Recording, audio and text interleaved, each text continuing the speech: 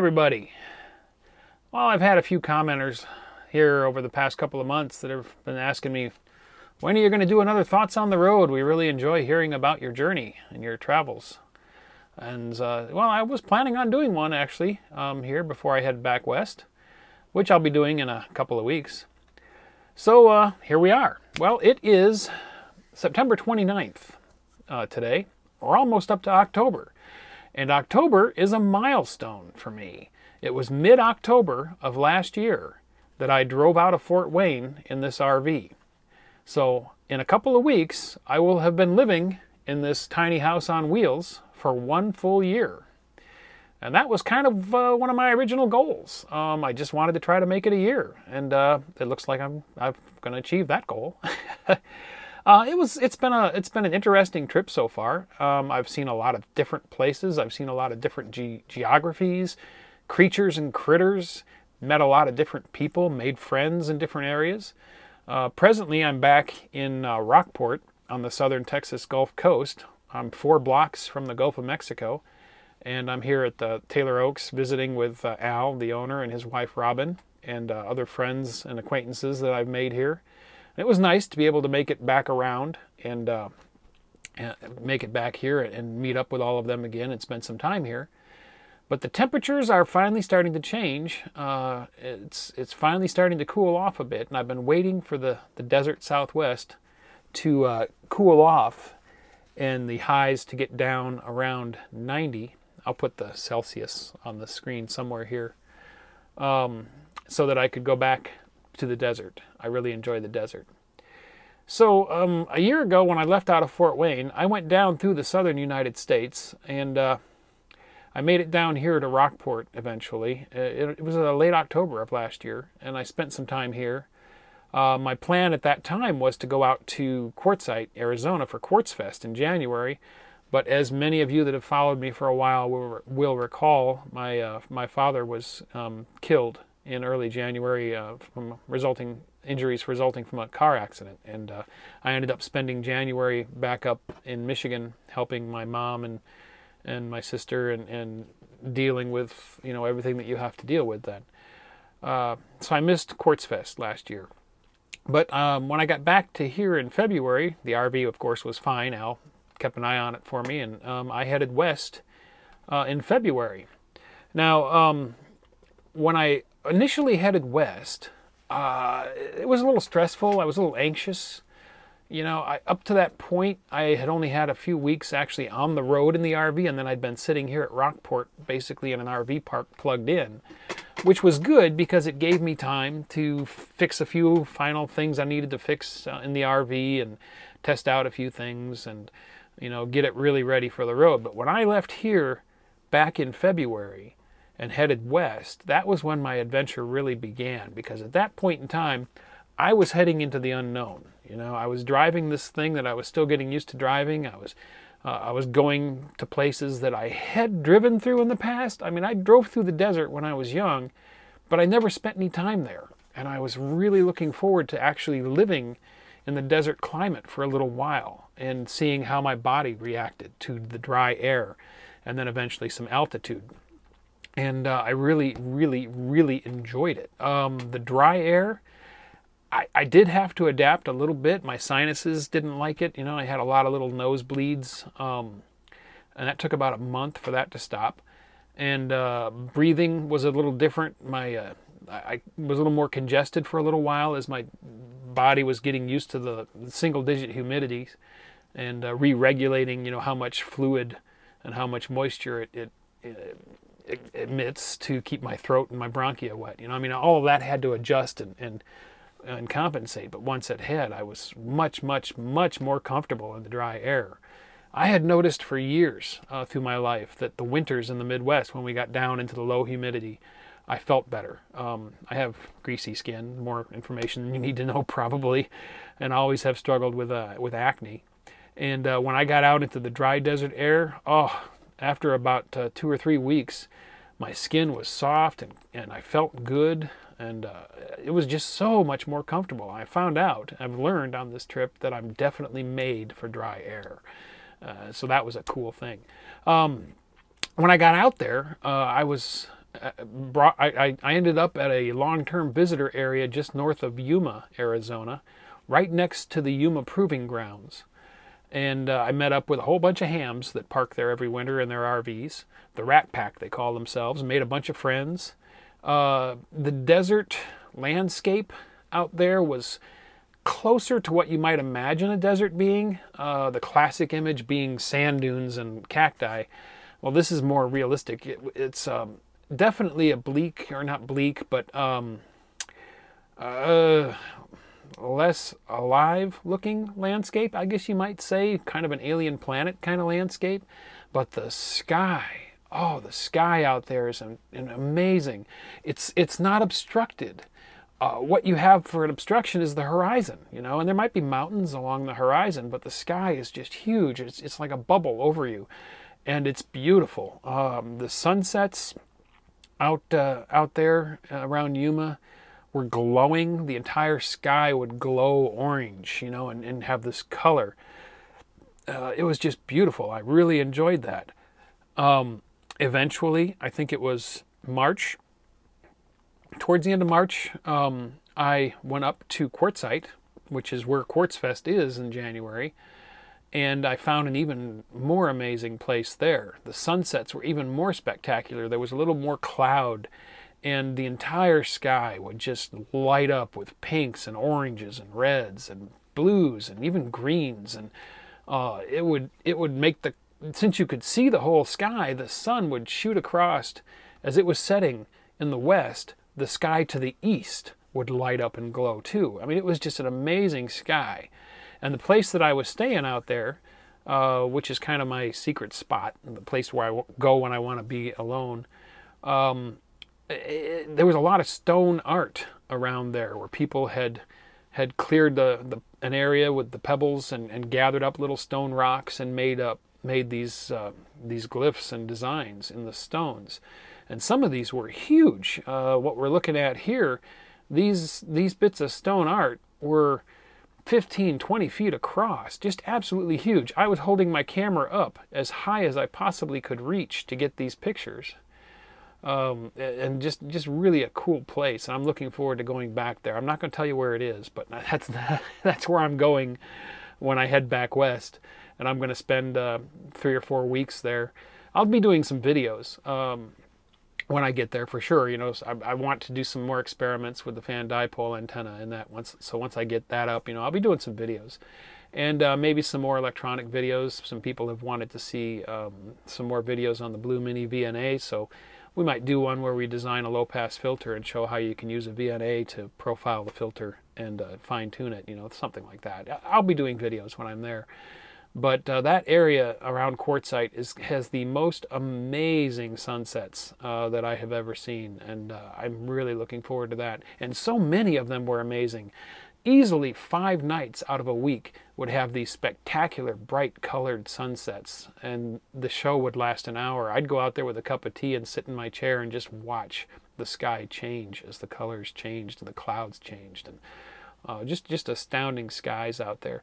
And the desert around Quartzsite was less barren, much less barren. It was more lush, lots of vegetation, brittle bush and creosote bushes and all kinds of different plants. So it was very green for a desert. And of course bolo cactuses, the classic big tall cactuses with the arms that hang out of them, and all kinds of wildlife and birds.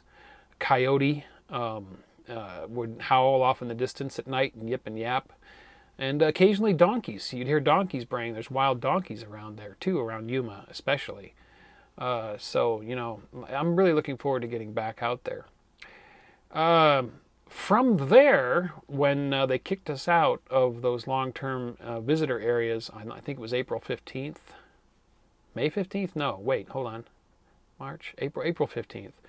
They closed the official season there because the desert down there just gets too hot and you could actually die in an RV. The temperatures will exceed 100 degrees Fahrenheit, more than 40 degrees Celsius, I think.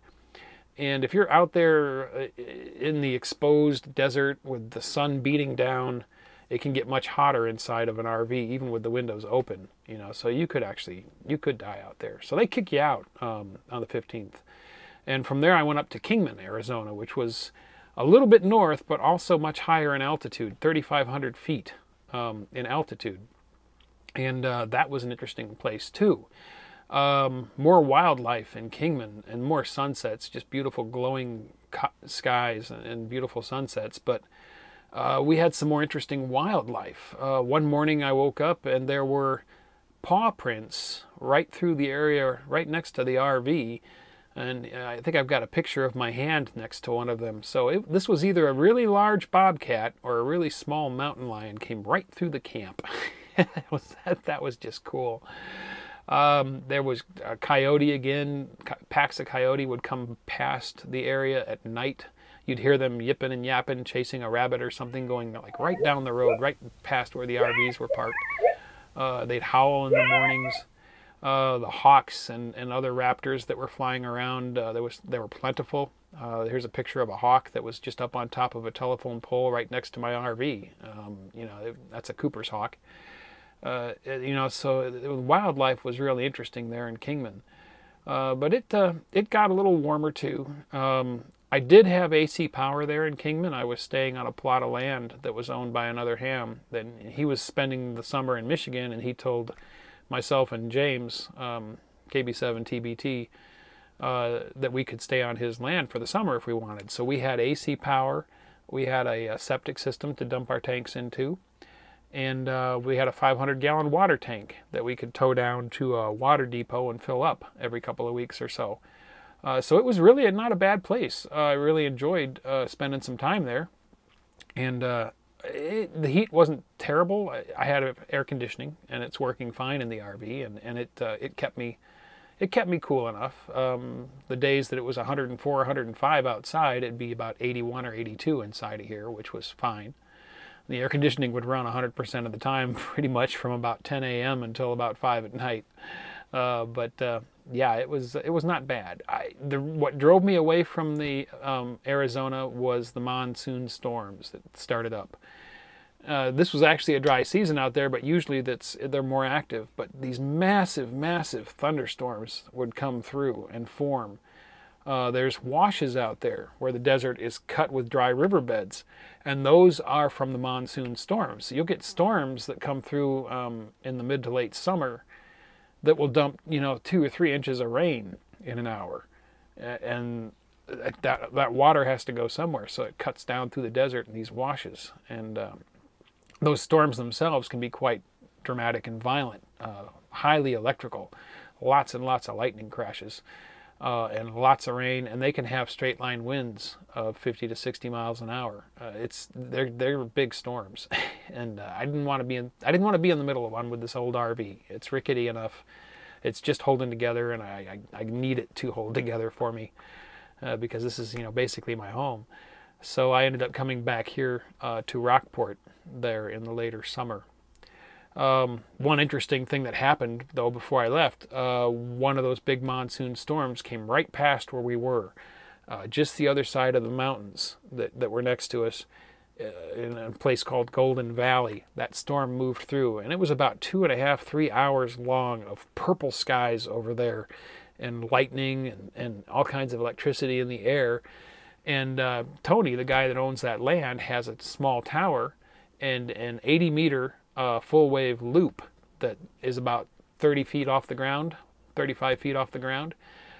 And of course James was parked next to the tower and would hook into those antennas. Well, he had the coax unhooked because there was a storm going past.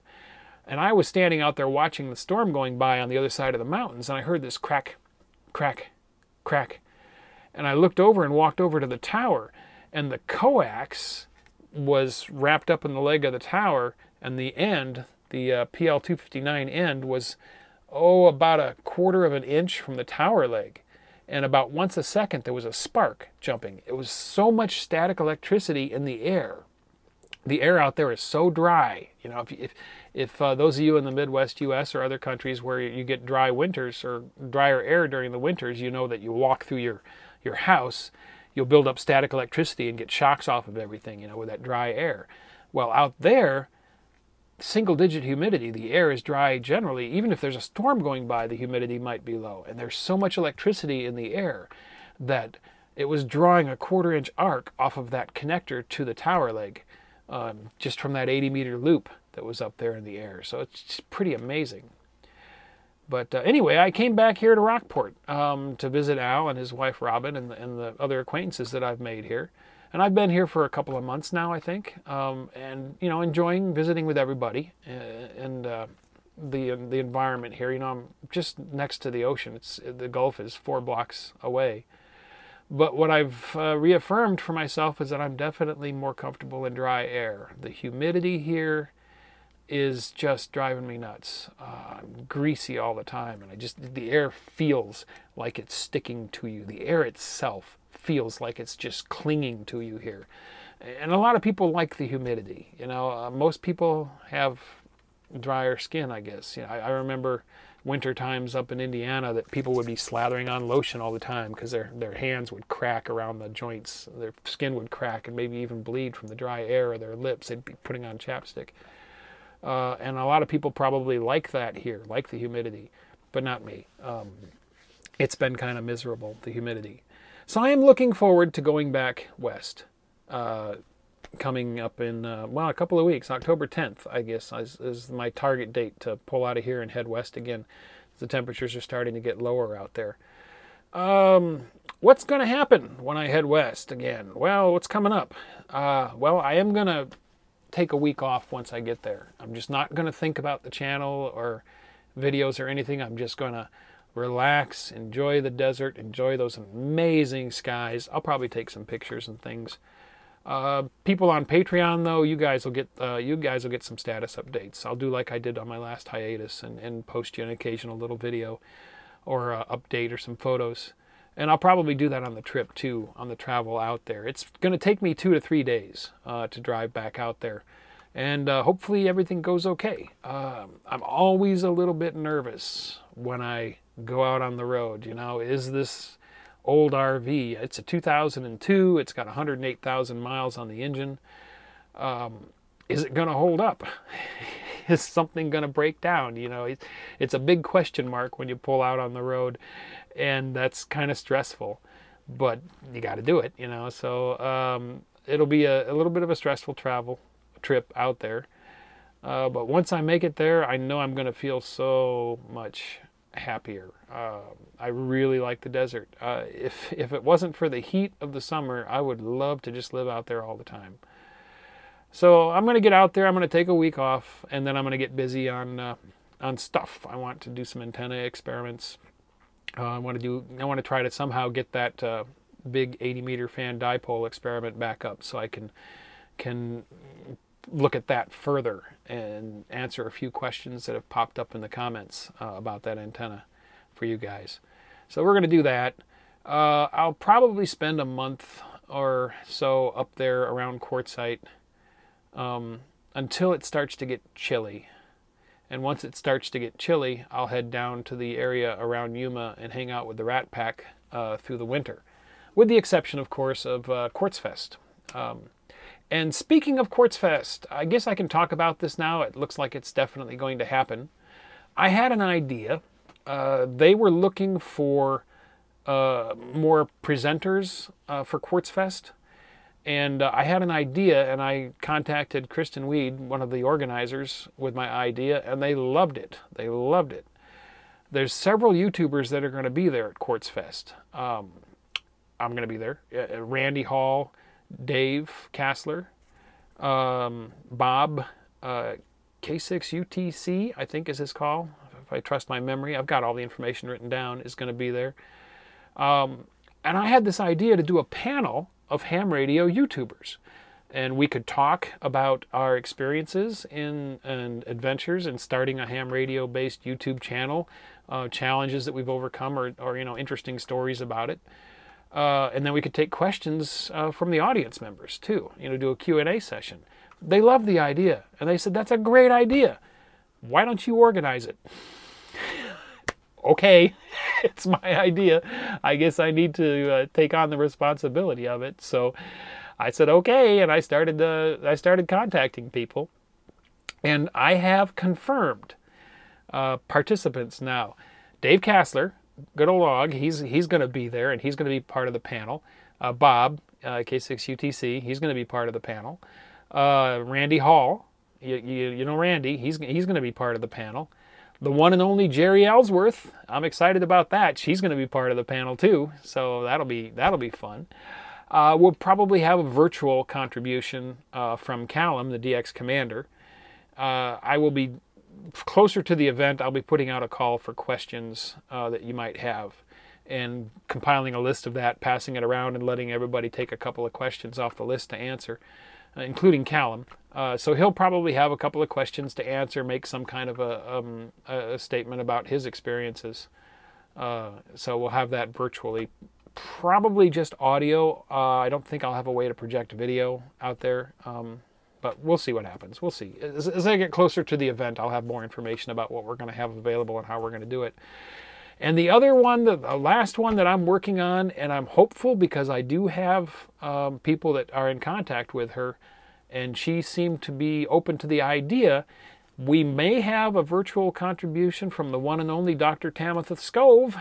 You know her, she does the solar reports for Ham Nation and all, so she will be probably participating in the panel as well, albeit a virtual one-way presentation. She won't be able to be there, or she'll be traveling. Callum obviously can't be there because he's over in the United Kingdom, and he's not going to fly here, rent an RV, and drive to the desert just to be in the panel. Although I kind of wondered if maybe he could be talked into it, but no, he can't.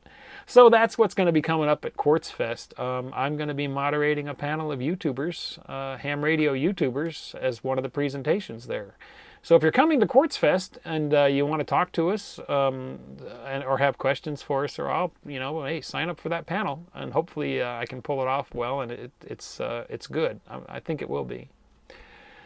So yeah, that's what's going on. That's my thoughts on the road for this quarter. I guess I'll do them quarterly. And I hope you found that entertaining.